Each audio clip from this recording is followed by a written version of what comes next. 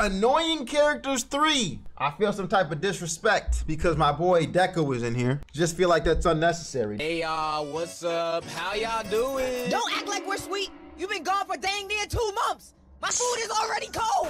All right, chill. It's okay. I'm back now. That's all that matters. Plus, I was baked for half the time, so for me, it felt like a week. And during this long week, I've been reading, watching, learning, exploring. And during my journey of self-discovery and euphoria, I remembered how much I hate certain people on my TV. Everybody in the chat, name one character that you dislike the most. I'm gonna have to put mine as MJ from Spider-Man. I don't know if it's the most, but she came to mind real quick. Mahito, Sakura, Elmo, Daniel LaRusso, Sakura. How many Sakuras in here, dude? I can get it though. Sakura could piss your ass off. She really do. Sakura really. When she walks up to this just happened last night when I'm in bed. Sakura stupid ass walk up to Naruto talking about, I love you. I don't love Sasuke anymore. Everybody looking at her like, bitch, shut the fuck up. We're back with more annoying characters. I've watched a few more shows and movies since my last one, and I wanted to pop a blood vessel real quick to rant about them. Before I yap my mouth ranted for however long. Real quick, these characters don't make or break a show or movie for me. In fact, I really like most of the stuff I watch that I'm mentioning here. It's just that the characters I mentioned here, I'd love to see get ran over by a bus. We all on the same Wi-Fi? Let's start and get connected. Caillou. Now remember that make or break argument I said like 10 seconds ago?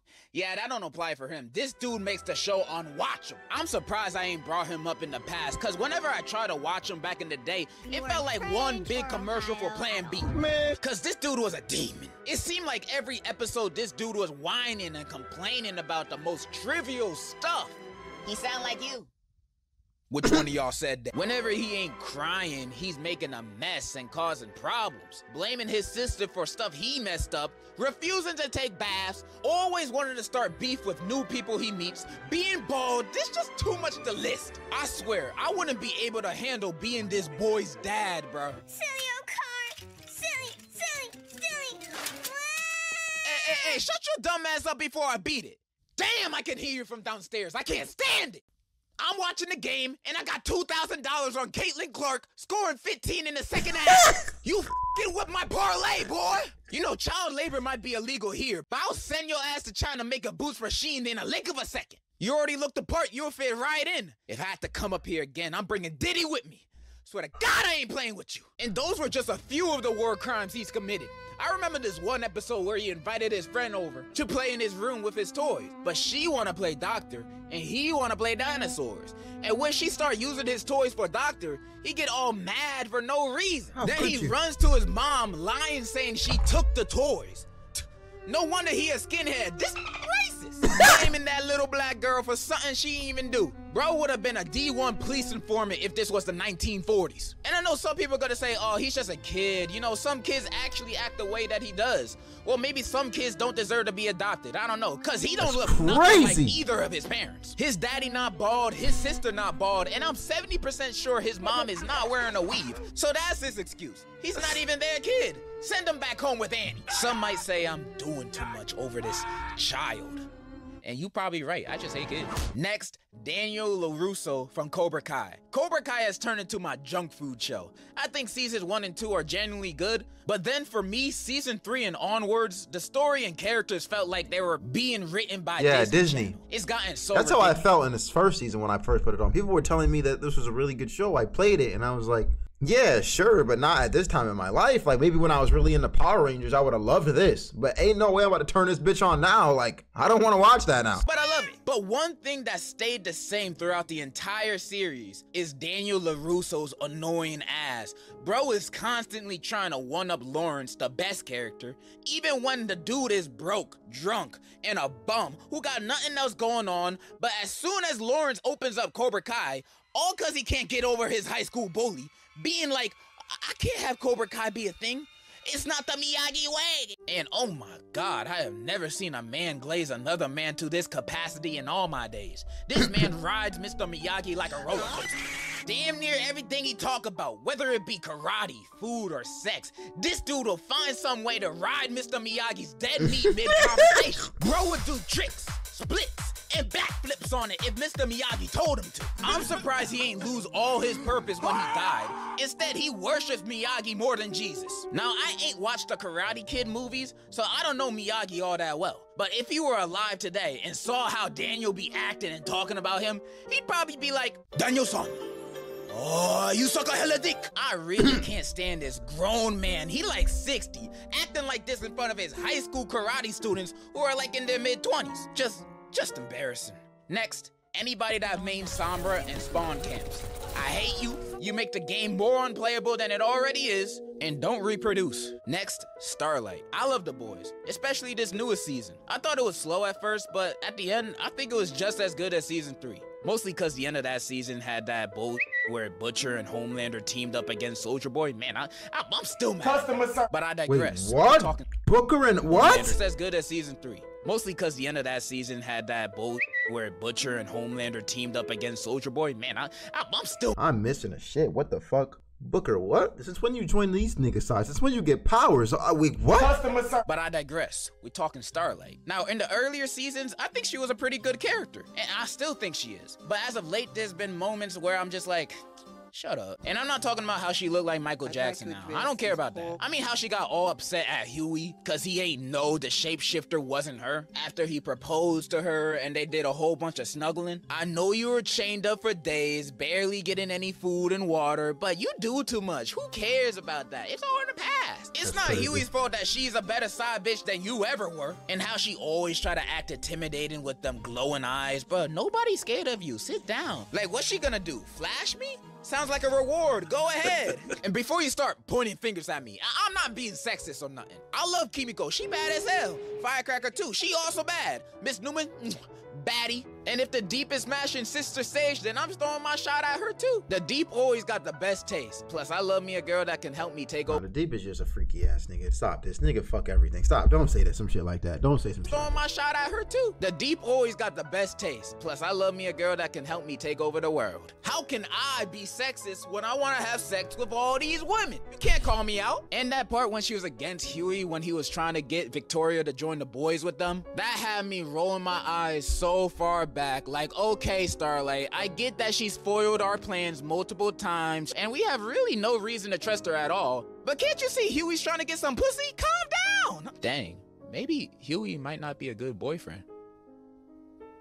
Nah, it's Starlight. It's Starlight. Yeah, my Starlight examples are kind of nitpicky and I still like her overall, but sometimes she just make me you know. Next, Deku. Now, I never been a huge fan of MHA, but I've always liked the series overall. One thing I really solid series overall, man, was Izuku Midoriya.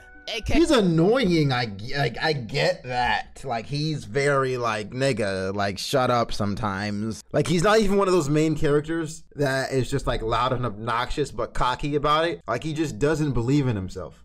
Like, that's what pisses me off. It's like, nigga, at least believe in yourself if you're gonna be crying like bitching all day long. Like, oh, I can't do it. I don't think it's possible. No way. It's like, nigga, that's not the Naruto way. But other than that, when he finally does get in his little groove, that boy Deku a dog. That boy a dog, boy.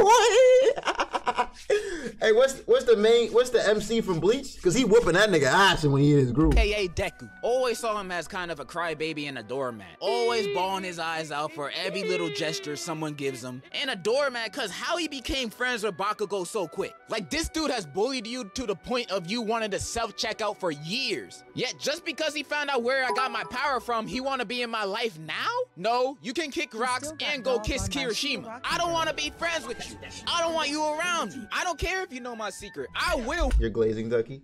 I'm really just rage baiting. I mean, y'all niggas fall for it every time. You know who really falls for it? Oh, the niggas in the comment section after I upload this shit. These niggas be like, no way you just said that. I'm unsubscribing. Kill yourself. How could you possibly say I be sitting there on my phone like, nigga, Shut the fuck up. Shut the fuck up. Nobody cares. I don't know how to tell you this. Nobody gives a fuck. The fuck you arguing me over some anime, nigga? I don't give a fuck. You can go beat your meat in the corner. No, you can kick rocks and go kiss Kirishima. I don't want to be friends with you. I don't want you around me. I don't care if you know my secret. I will 1,000,000% Delaware, Mississippi smash on you if you tell anyone or talk to me. Is what Deku should have done. Instead of crying tears of joy when Bakugo says, hey, you weren't completely dog during training today. That's the power of friendship!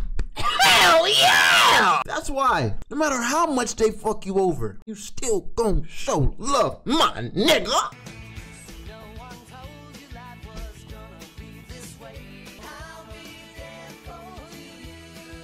What Deku should have done. Instead of crying tears of joy when Bakugo says, hey, you weren't completely dog during training today. Thank you so much. But this could have all been fine, you know. I seen the power of friendship done well in stories, so maybe in the end it would have all been worth it. However, the manga recently ended, and honestly, I think Horikoshi is either trolling or hates Deku just as much as me, cause this was weak.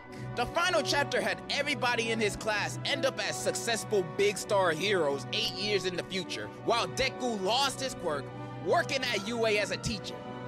What is this? Wait, I what? thought the story was building up to you being known as the greatest hero. Wait, what? PE teacher, why isn't he a hero no more? We see motherfuckers be strong and crazy fast with no support of their quirk. Stain was faster than every hero he came across, including Lita, and he known for speed. Mirio is strong as hell, not because he can phase through walls, he just be hitting the gym. Deku could have done this. Imagine a hero as fast as Stain, as strong as Mirio, with a gun, and the aim of Snipe. That's at least a top 5 strongest hero in the MHA verse. Don't at me. None of that requires no quirk either, so there's no excuse. This not even the nail on the coffin. He don't even end up with Ochako. There ain't no sign of them being together. So you telling me at the end of the entire story, Deku is quirkless, bitchless, and on a teacher's salary? Maybe Bakugo was right. You should kill yourself. This ending is so disappointing for Deku. He gone through hell and back for this outcome. All for one, one for all. Man, this was all for nothing. And at the final chapter, he's saying, well, I may be quirkless, but at least I made use of it when I had it, and I can encourage people with their own quirks too. Shut the fuck up! Awesome about that. They did my nigga like this? They did him like this? I didn't know they did him like this. No, that ain't right, dude. That ain't right. That's worse than climate change, how they did my nigga, bro. When I had it, and I can encourage people with their own quirks too. So there's something awesome about that. And then this is him 2 panels later. Yeah, he don't even agree with himself. He coping. At least give my boy $1 million severance check every year. He saved the world for Christ's sake. But nah, we got this. Welcome to Ronald's. What would you be ordering today? Yeah, can I get that 4 for $4 meal and a Whopper without a Big Mac? That'll be $12.97. Yeah, no problem. Would you like your receipt? Nah, no thank you. This shit ain't right. You know, I used to be a hero once. Mm-hmm. I remember, dog, these conversations actually will put you in the right state of mind. Like, I remember when I was about to leave for college, I was working at, like, the grocery store, Big Y, and one of the guys who comes in, he's like a coat guy. He came in, he was stocking shelves, and I was stocking shelves on the other one. He was like, hey, man, how you doing? I was like, I'm doing well. He was like, he asked me my age. I was like, I'm 17. I'm about to go to college. He was like, yeah, man. I remember when my college days, man. I went to school for computer science, bro. I remember those days. Now I'm doing this. I just looked at this nigga like, trying to kill my dreams or something? Nigga, like, what the fuck are you doing?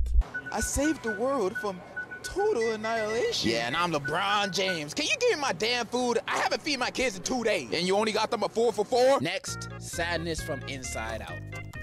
Bruh, just Play the vid. Shut the fuck up! How about that? Anybody ever told you to do that before? I can pause as much as I want. skip. Nah, I ain't even gonna. Welcome, nigga. Welcome to my world. Fuck wrong with you? Niggas ain't got enough beatings in their life. Can you give me my damn? That's what I'm saying. Give me my damn fries, nigga. Bruh, just kill her. Nah, I ain't even gonna sugarcoat it. It'd be better off she was dead. She was so annoying in the first movie, causing all the problems, making Riley damn near bipolar, and running away from home. All cause she wanted to feel included. Bitch, nobody wanna be sad. That ain't a good feeling. Who chooses to be sad in general? It's never a good time. Like when I'm joyful, I could be smiling, laughing about my day and stuff, and then I remember, oh wait, I'm me. Nobody likes that feeling. Nobody should go through that pain, those emotions. Normally, I would just want them to make Riley think of the idea, hey, just take an antidepressant to make sadness just disappear. But I know joy would most likely disappear first, so that ain't an option. So instead, sadness, just sit your ass in the corner and we'll call you over when Riley has her first breakup or when she's at her grandma's funeral, whatever. She is the worst of the worst, bro. Don't bother Don't Riley touch shit, bro. or anybody else in the world. And if I catch you messing up anybody's day, it'll be on sight. I'm just gonna go up to the next sad person I see and just whoop-ah! Next, Skyler White. Breaking Bad, known as one of the greatest TV shows of all time with some of the greatest cast of characters of all time. Also contains one of the most hated characters ever, Skyler. Is Skyler White that bad? By almost the entire Why does everybody not like her so much, it feels bro? like she's universally hated.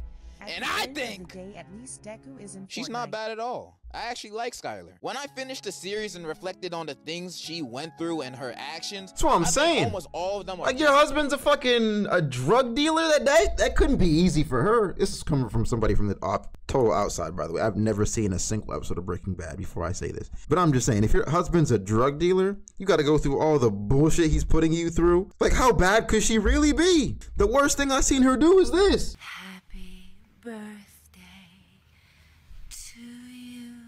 I mean, it's about 10 bodies right there. 10 or 11 bodies, but like, that's the worst thing I've seen. Like, what's wrong with her, bro? At the start of the show, Skyler is left in the dark for so long about what Walter's doing, why he's suddenly gone all day. She's worried sick about him thinking he cheating. Come to find out he's selling that good stuff. From then on, she's generally never happy again. She can't divorce Walt and only working together with him to keep what's left of this family together. Going against her morals just to do what she thinks is best for her children, only for it to all end in disaster. And Walter is the one who put her in this situation in the first place. She feels trapped. Yeah, there's a few things she's done that's a little cringe. You know, that birthday song, Forever Be Haunting Me. And yeah, she cheated on Walt, but that was only after she found out about his business and wanting the divorce. And also the refrigerator scene happened. Did y'all forget that happened? I will defend Skyler to the dusk of dawn. I think she's a great character. I'm only bringing her up because she's known as the worst. How you gonna hate Skyler for just being a nagging wife and praise Walter like, hell yeah, let Jane die, kill that kid. It's all for the good of the business. Oh yeah, and family.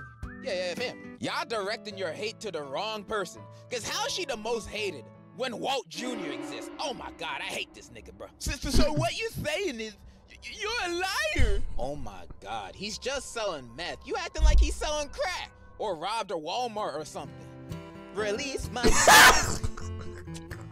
Release my nigga. He making a big deal out of nothing. If I found out my dad is in the empire business, I'm gonna be like, wait, you sell what?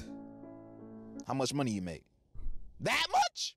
And you're not sharing? You made me pay for your food yesterday and you had this much? You greedy bastard! Next and last person I want to talk about isn't really a character, but he certainly acts like one.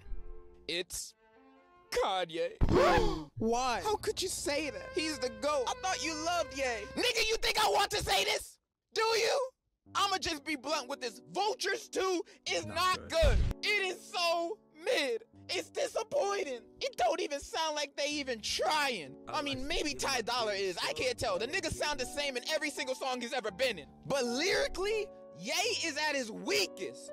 I don't even feel like praising the few tracks I like, cause the overall album is just so nothing. And I see new Kanye fans praising the album, saying it's overhated. Like, I'm glad you guys liked it, but I was a Kanye fan when he released Ye and Kids See Ghost within a week of each other.